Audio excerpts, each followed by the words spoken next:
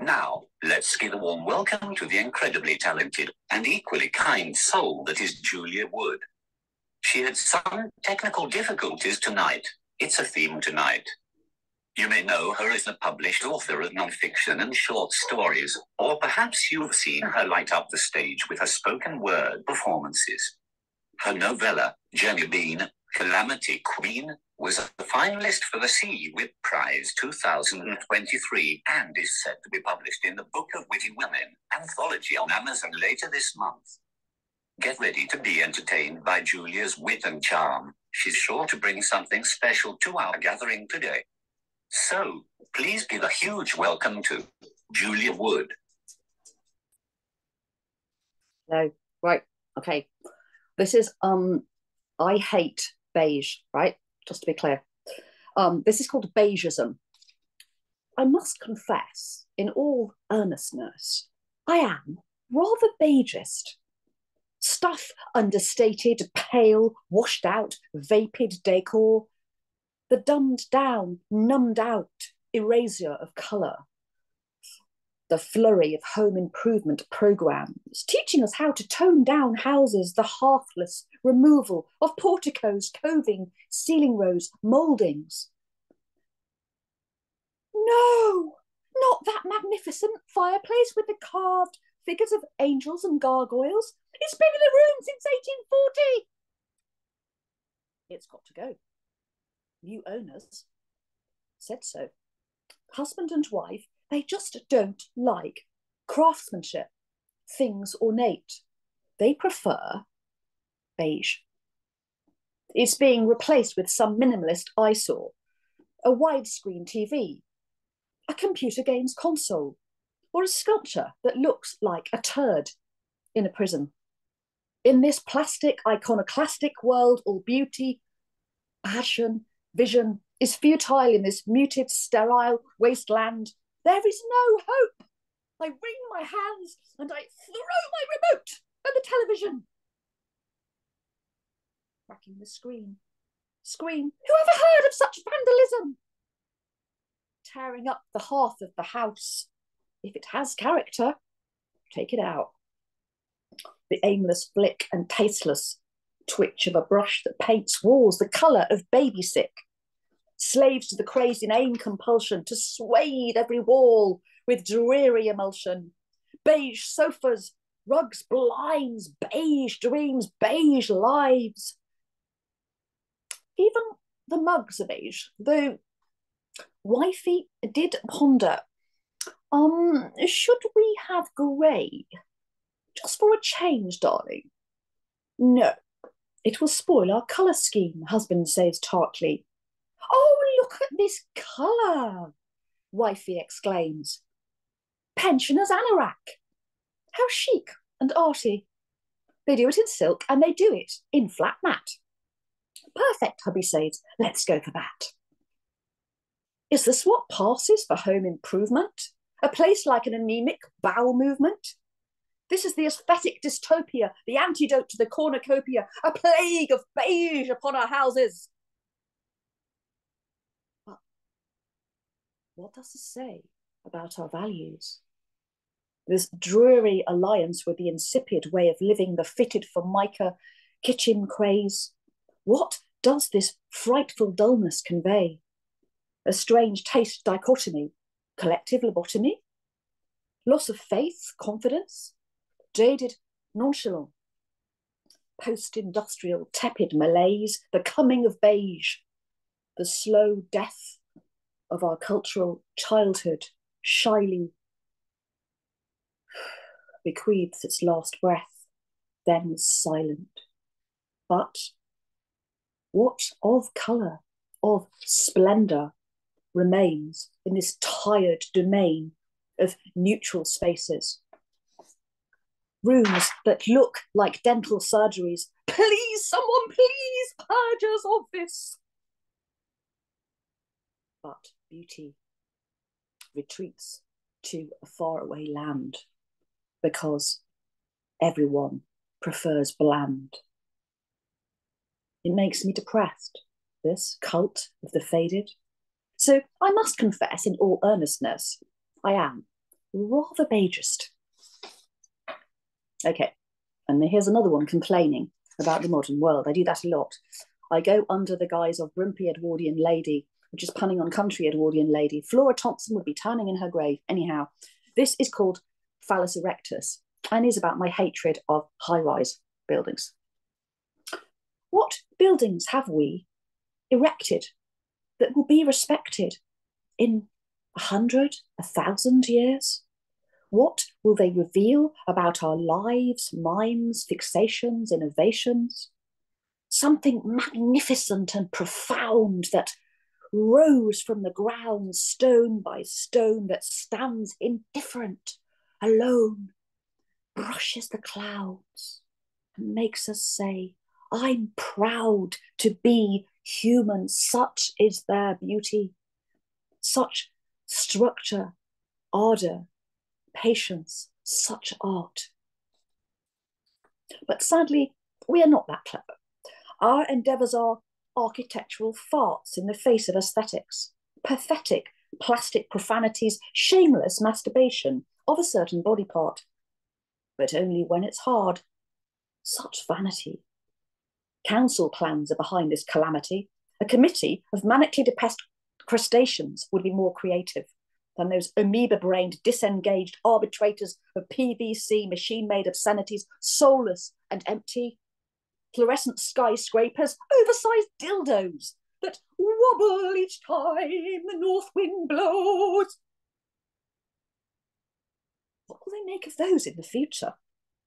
Scratching their heads in confusion, musing, 21st century humans love sex toys. They were obsessed, boys, with Phallus Erectus and the contents of their trouser pockets. I mean, have you seen Bezos' rocket? Phallic erections in their millions. Weird. Maybe a strange satanic cult, the frantic worship or fear of massive willies, pondering their intended purpose.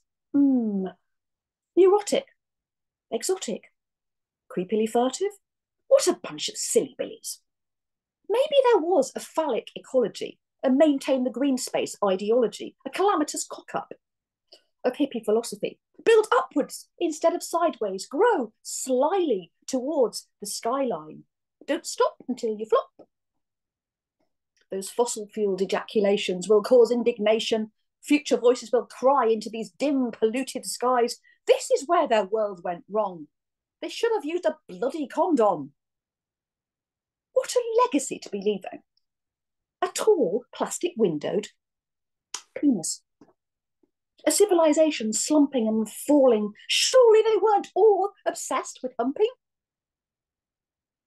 Maybe, instead of the giant erectus, wobbly sex toys, we should dig random holes in the earth and just leave them. For future people's puzzled gaze, they'll scramble to understand their meaning. Troubling, they will figure. We need to fill them in. And they will snigger and grin and say, oh, blimey, this was a culture obsessed with vaginas. Thank you. Right, cracking on. This is called Stop the Builders. I just don't like modern architecture. Just, that's just my thing, right, at the moment. Bee in my very large bonnet, right. Stop the Builders is inspired by a certain children's song cartoon, which is familiar to most people. Chainsaws massacre trees and hassle from mung bean munchers will not stop them. Stealing birds' habitats for a few student flats, sacred spaces, peaceful places, animals' havens, our escape route back to nature. These are the concrete troops at war with beauty, freedom, peace. Oh, please stop this bunch of fracking morons. Look at all these urban foxes living in discarded boxes. Ginger immigrants, they are vermin. Flooding and shoving in, sly determined, crowding out poor wretched humans. I read it in the Daily Mail. So, of course, it must be true then. We're flooded with disgruntled badgers, biting people's ankles, cadging food from bins. Who let them in? They don't belong in human spaces. Striped invaders, filthy scroungers prowl outside our perfect houses. people, wake up. Listen. These are the unwitting victims of concrete troops at war with beauty, freedom, peace. Oh, please stop this bunch of fracking morons. Developers, green space developers, irreverent, malevolent, Mother Earth rapists, money tree shakers, honeybee traitors, grubby purse raiders. Yes, we hate you. Oh, look, brownlands, can we build here? Yes, we can. Green space, we'll erase it. Can we build here? Yes, we can, mate. Planning permission, can we fix it? Yes, we can. Stop the builders, stop the builders. Where are animals meant to go when their homes are being stolen? Where are the birds supposed to sing in spring when trees have fallen, leaves have gone, the bees no longer settle on the flowers' petals once adorned with honey, rot beneath the supermarket's dismal thrust and thrumming? The bypass traffic tugs and hums past grey, degraded slums. And there is nowhere left to run. No one who can save them from these concrete troops at war with beauty, freedom, peace. Oh, please stop this bunch of fracking morons. Developers, green space envelopers, irreverent, malevolent, Mother Earth rapists, money tree shakers, honeybee traitors, grubby purse raiders. Yes, we hate you. Oh, look, brownlands, can we build here? Yes, we can. Green space, we'll erase it. Can we build here? Yes, we can, mate. Planning permission, can we fix it? Yes, we can. Stop the builders, stop the builders, stop the builders. Stop. Right, okay. Slight change of subject. This is a piece that I wrote about binge drinking in young people, and I had a friend years ago who sort of had a real problem with it. And this is called Alice in Chunderland. Tequila Slammer says to Alice, "Drink me." It makes her look bigger. When she's feeling small and withered, it makes her feel invincible, seduces her, convinces her that she's the most attractive girl, that the world evolves around her, though, in truth, it spins around her until she hits the ground and weeps, a crumpled, sad moschino heap. Dignity is blasted. She's in a deep tequila sleep, dresses scants, knickers showing, oblivious to the growing crowd who come to gloat. What a tramp. They film her on their iPhones, laughing. How long has she fasted to get so drunk she cannot function? Onlookers cast scathing judgment, making sanctimonious assumptions. Oh, what a disgrace. She's off her face. Drink till you drop. Why can't she know when to stop? Her friends help her to Chunderland. She staggers to a cubicle, tights laddered, wrecked, bedraggled. She just wants to feel beautiful, not minuscule or ridiculed, or made to feel she's living in a world that is too big for her. Citrus, bitter, on the taste buds, salt on tongue, and all that nonsense. Get those selfies onto Facebook, swig, stamp, all together. Ah! Repeat until you fall unconscious. Patient and concerned friends hold her hair back, wipe her brow, wondering how this will end and if she'll ever wake up, realise, understand the damage and the curse of this may be irreversible.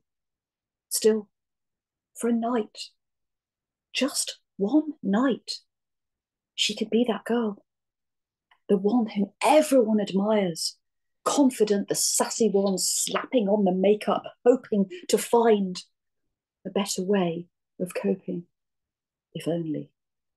She's waiting for the manual on how to be a grown-up. Can she buy it or download it? How do other people do it? Why am I such a screw-up?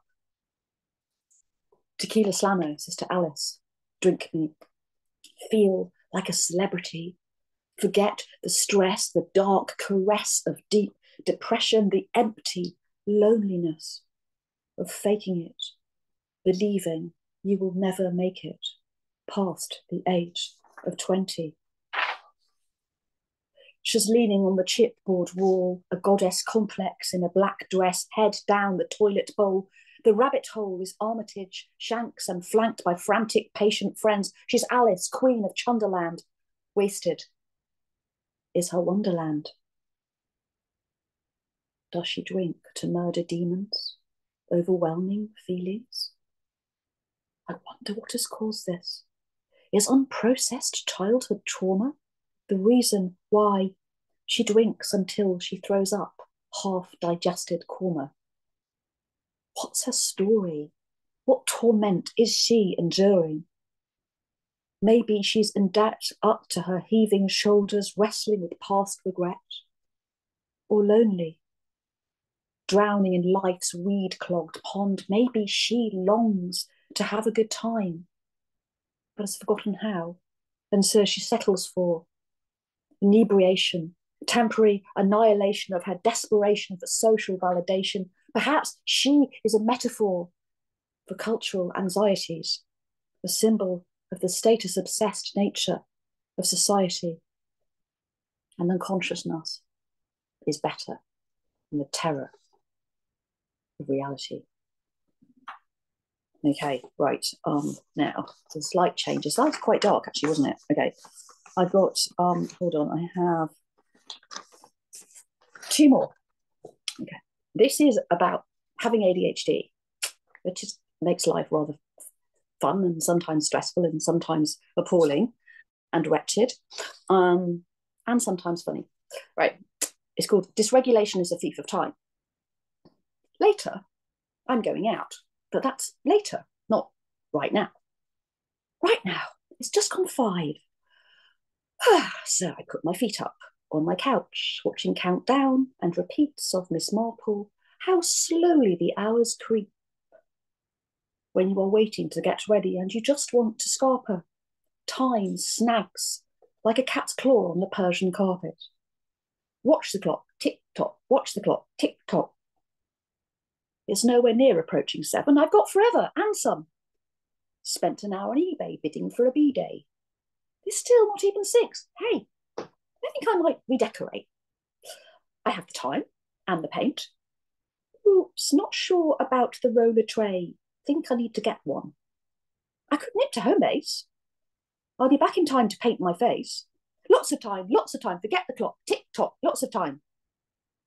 I get to home base, browsing paints. Aisle to aisle, noisy children. Ah, I hate it.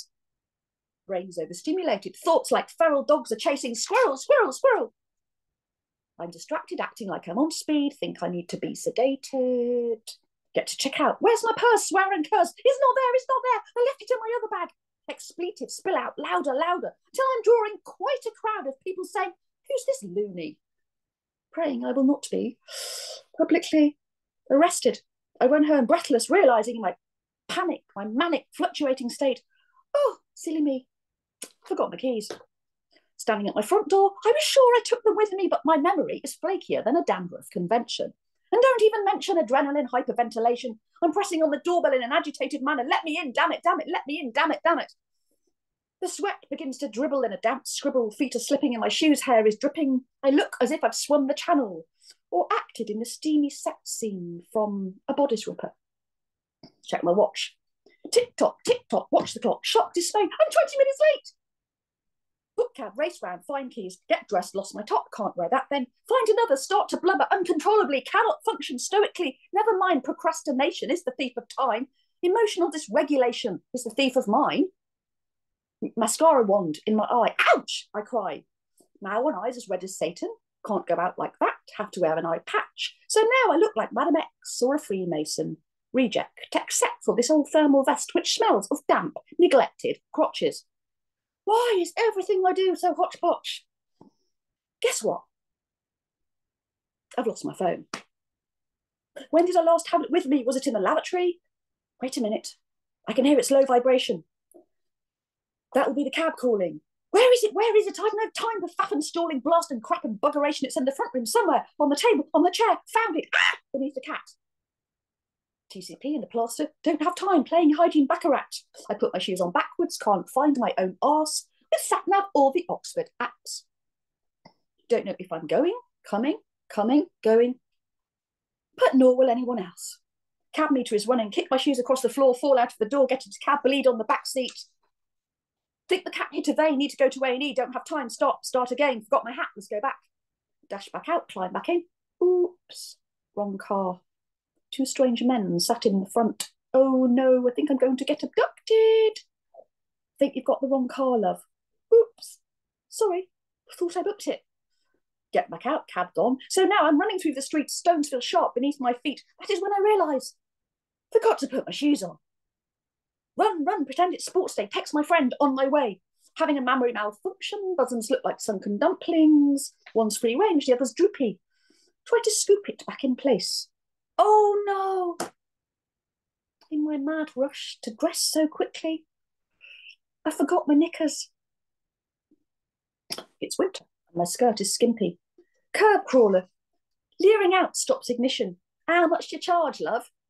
Hell's bells, that's all I need, a proposition from some weirdo in a clapped out Nissan. I'm a woman on a mission, can't find venue, I've mislaid it. I'm running down the wrong street with chewing gum stuck to my feet. I don't have time to stop and breathe when finally I get there by some quirky fluke of fate. The place is closed, the lights are down. For crying out loud. I got the wrong day. Right, and there's one more, which is my protest about stupid Anima, bloody Anima app, that they're now using to book doctor's appointments. And they're not just angry about this for me, I'm angry about this because it's stopping people who struggle with technology to access the services that they need. And I wrote this about elderly people, but it could be about anybody, neurodivergent people like me. But anyhow, it's called The Appless Dead. There was a woman in the queue. Her flesh was long turned blue. She couldn't get the app to load. The call she made was left on hold. The voice that kept her waiting said with soulless automation, "Hold the line, your call's important." But her cries for help were thwarted. She could not get a face-to-face. And so she passed away. She's just another appless fly tangled in the World Wide Web. Don't cry. She was collateral damage in a world she was too old to manage. She wasn't on it, in the know, not tech savvy, couldn't cope. Slipped through the generation gap because she could not load the app. If you get the app, you'll know it, clap your hands. If you get the app, you'll know it, stamp your feet. If you get the app, you'll know it, for you surely must download it. If you get the app, you'll know it, say hurrah, hoorah. There's a man in Ward 11. He was rushed in here at 7. Collapsed outside Lidl in a pool of his own piddle. He didn't have a smartphone. And he lived too much alone. He's fast-tracked now, for heaven's door. But hey, so what? He's old and poor. Bewildered, in a world that's changed too fast for him, he starts to fade. He's just another appless fly tangled in the World Wide Web. Don't cry. He's just collateral damage in a world he was too old to manage. He wasn't on it, in the know, not tech savvy, couldn't cope. Slipped through the generation gap because he could not load the app. If you get the app, you'll know it, clap your hands. If you get the app, you'll know it, stamp your feet. If you get the app, you'll know it, for you really must download it. If you get the app, you'll know it, say hurrah, hoorah. In the cemetery they sleep, those with unmet healthcare needs, and on the stones above the heads of the disenfranchised dead, the epitaph engraves the fact, here lies one who died because they could not load the app. La la la la la la la la la la la la la la la la.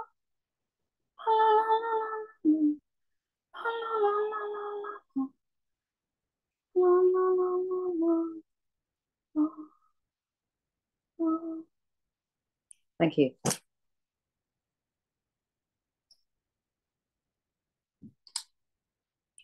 That was a fantastic set. And I could see on the comments, and I know from my own feelings that, yeah, there are not a lot of people that are fans of high-rise buildings.